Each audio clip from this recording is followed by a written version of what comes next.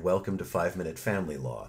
In today's episode, we're going to be talking about the federal legislation and the provincial legislation on family law. At this point, you're probably wondering, why is it that two levels of government both have authority to pass laws about the same subject? And the answer is, it's because of the Constitution Act 1867. The Constitution Act is the document that made Canada a country, and among other things, it also divides up the powers and responsibilities involved in running a country between the federal government and the provincial governments. So, under Section 91, the federal government has power over exciting things like the postal service, the census and statistics, beacons, buoys, and lighthouses, but it also has responsibility for the criminal law and, from a family law perspective, marriage and divorce.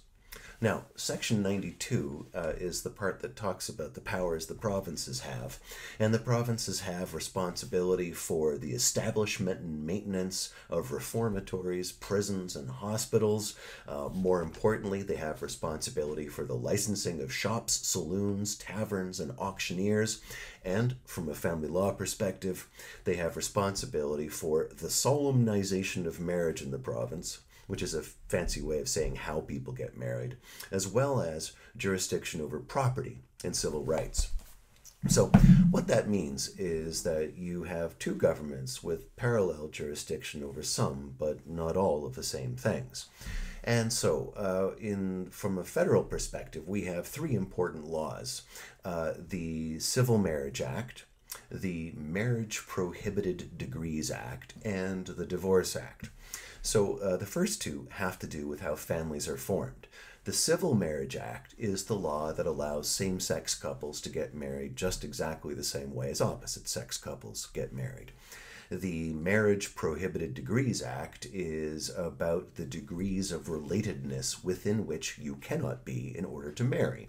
That law says that you can't marry your brothers and your sisters, your parents or your grandparents, but you can marry cousins, especially if you like the sound of banjo music.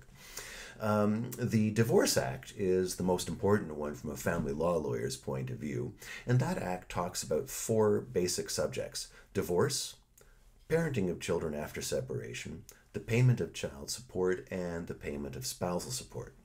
Now, from a provincial perspective, remember that bit about the solemnization of marriage? Well, each and every province has a version of the Marriage Act. And the Marriage Act says who can marry people. It sets out the minimum age you have to be in order to validly marry. It talks about the number of witnesses you have to have. It talks about the vows you have to say. And it talks about things like whether you have to have a marriage certificate. From a family law perspective, in British Columbia, we have one-stop shopping, right? So there's one law that's related to family breakdown. That's the Family Law Act. So just like the Divorce Act, the Family Law Act talks about parenting after separation, child support, and spousal support. But that's where the similarities end, because it also talks about determining who the parents of a child are, how children's property is managed while they remain minors, and it talks about the division of family property and family debt between spouses. So you can see that these two laws, the Divorce Act and the Family Law Act, cover some, but not all of the same subject matter. Well, if you thought that was complicated, it gets a little bit more complicated. So, the Family Law Act applies to everybody who's in British Columbia who has an issue with parenting children, determining the parentage of children, the payment of support and the division of property, and debt between spouses. Now, the Divorce Act, on the other hand, only applies to people who are or were married to each other.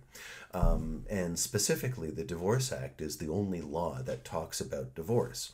And so what that means is if you're married, the Divorce Act applies to you, especially if you want to get divorced, and so does the Provincial Family Law Act. On the other hand, if you're not married, but you are, for example, a common law partner, or you are a parent of a child, or the guardian of a child, the Family Law Act applies to you.